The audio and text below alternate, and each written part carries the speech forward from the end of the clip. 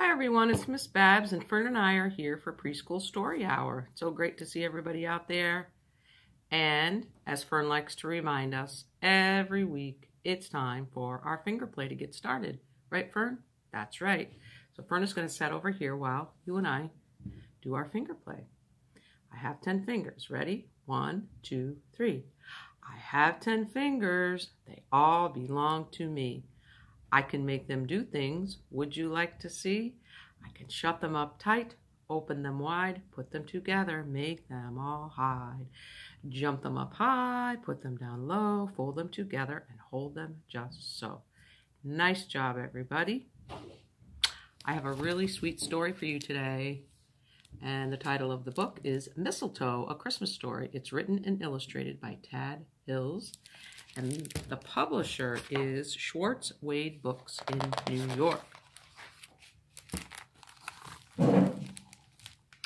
Mistletoe greets the chilly morning. Snow is falling. What a beautiful day. Finally, it feels like Christmas, she thinks.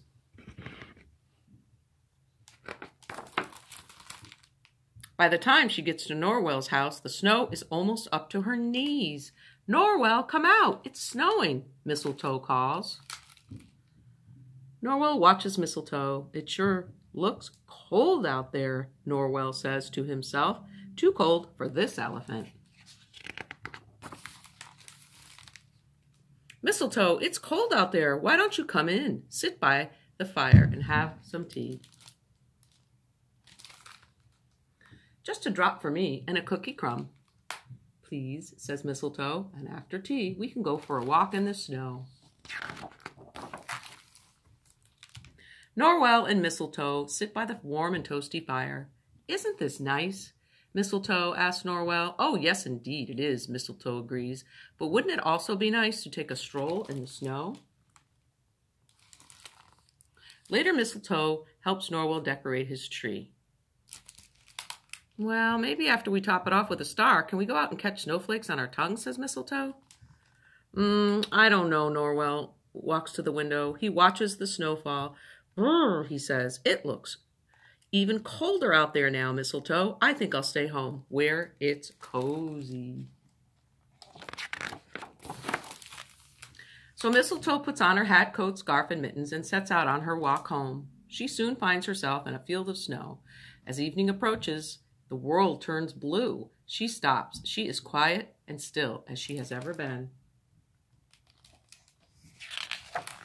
Norwell should be here with me to listen to the falling snow, she thinks. Suddenly, she has an idea.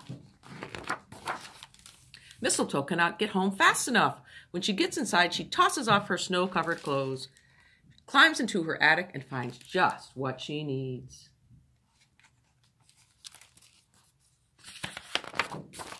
She gathers her yarn, settles in with her knitting needles, and gets to work. You can never have too much yarn, she says to herself.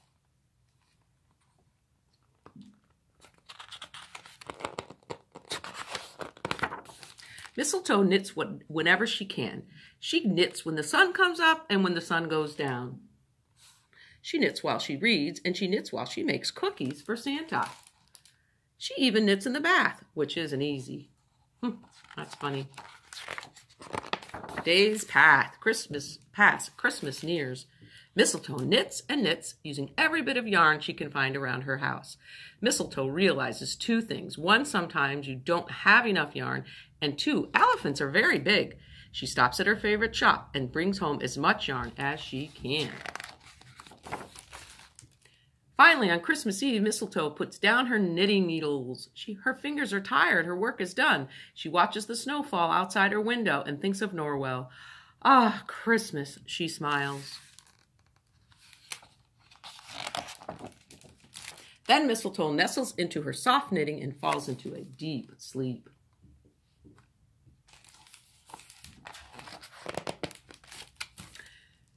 The next morning, Mistletoe opens her eyes as the sun fills her living room.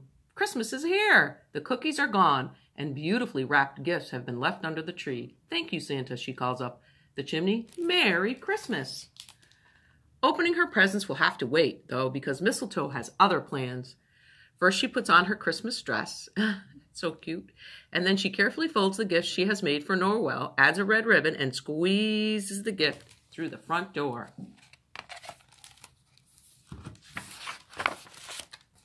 Mistletoe pulls the heavy gift behind her. Wow, that gift looks huge. Merry Christmas, Norwell. I have something for you, she calls when she reaches her friend's house. Merry Christmas, Mistletoe, Norwell says. Come in, come in. I have something special for you.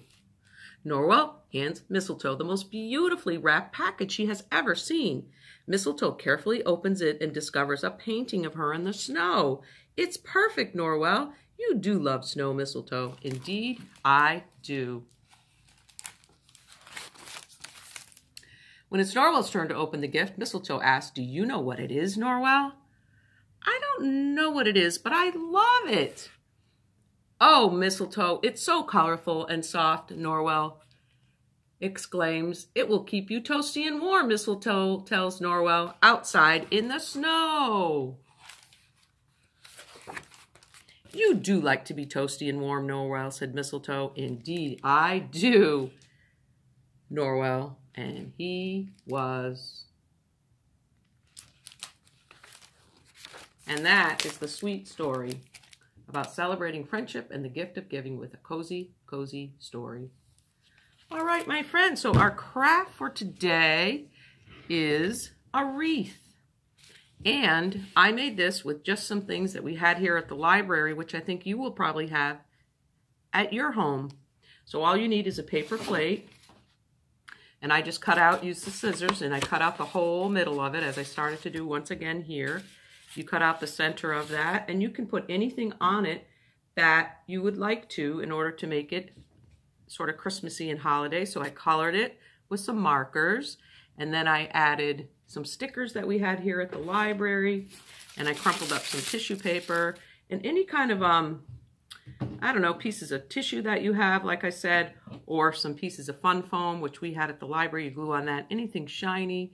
Maybe you have some glitter, and you add some string at the top, or rather yarn, and make a hole at the top, and you have yourself a lovely Christmas wreath. Well, my friends, thanks so much for dropping by today to visit with you-know-who, Fern the Frog and I. And I hope that you all keep on reading and have a beautiful day.